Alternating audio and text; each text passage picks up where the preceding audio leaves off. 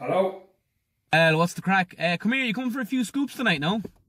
I'm off the beer this weekend. I'm staying in all weekend because I've had about 4 or 5 mad weekends in a row, so I'm 100% off. Would you stop going off the beer? You say that every weekend. Come on out and don't be so dry, will you? This time, 100%, I am, honestly, I'm staying off it. Right, no, come on, good luck, bye. Hello?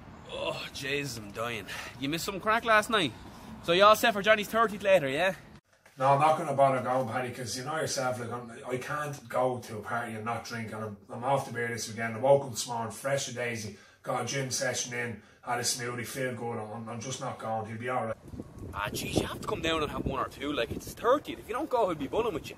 I honestly don't care about Johnny. There'll be loads of them there anyway. If I go, I'll go on the points, and I'll be raging myself tomorrow, so he'll be alright. I'll catch up with him during the week. Go on, I'll see you. Bye. Oh, I'd fucking love a few points.